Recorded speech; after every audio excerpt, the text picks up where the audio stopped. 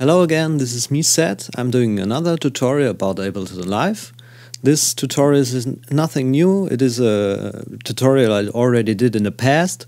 It is the tutorial called Deconstructing Beats with Ableton Live. I'm redoing this tutorial in English today because I got, tons of email regarding this tutorial saying please redo it in English, so here we are. As you can see, on the live set here, I already did some work.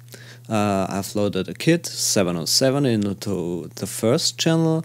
I set up a little beat, and we can listen to this beat right now. The audio signal is going from channel 1 into the channel 2. This monitor is set up to in, so I can record this beat into track 2.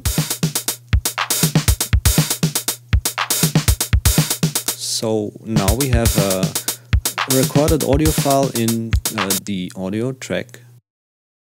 Hide this one. The technique I'm going to describe is all about making as many variations of one clip as you can. Again, I did some work here. I set up a big reverb in a return track. I will turn up the send volume on track 2, and this is the reverb here. We can listen to this one right now. Yeah, very big room, but I don't want that reverb on this first clip I already recorded. So we go down to the envelope section, to mixer, and to send level A, which is a reverb, and turn the volume all the way down, make a new clip, and move it all the way up.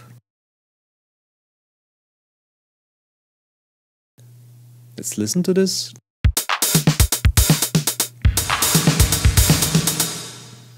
Okay, now we make new variations. Let's say we make a new loop, but make it a little shorter. Again, a new clip and make it even shorter. Then two new clips with the same, but not the bass drum. We will use the snare on these two. So to the back. Yes, this is good. Stop. Okay, another clip. Let's say we use the warp section here, which sounds quite nice.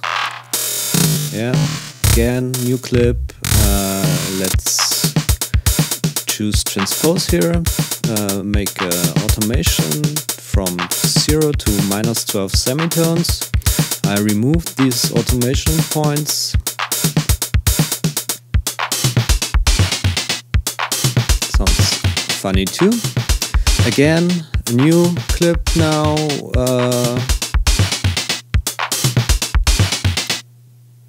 Again, a new clip now with the reversed loop. Okay, we stop this loop now. Okay, best would be if I set the quantization for these clips to none, because now whenever I trigger a clip, it is played immediately. Yeah. But this has one disadvantage. I turn the metronome on now, and you can listen again. I'm not in timing. Okay, but Ableton has already taken care of this problem. They have added a function here, just called Legato. I again select all of these clips. Turn on the Legato function, which is down here on the launch section, and this function makes that, make it a little bigger, this loop here, makes that let's say this clip is playing at position 1.2 and I'm triggering another clip inside the same track. The new clip gets the playing position from the first clips, so this clip doesn't start from 1.1 where the start marker is, it starts playing at 1.2. I have an external controller device, an M-Audio trigger finger. This one is already set up to launch each of these clips inside this track. And now for the fun part, I can start playing right away.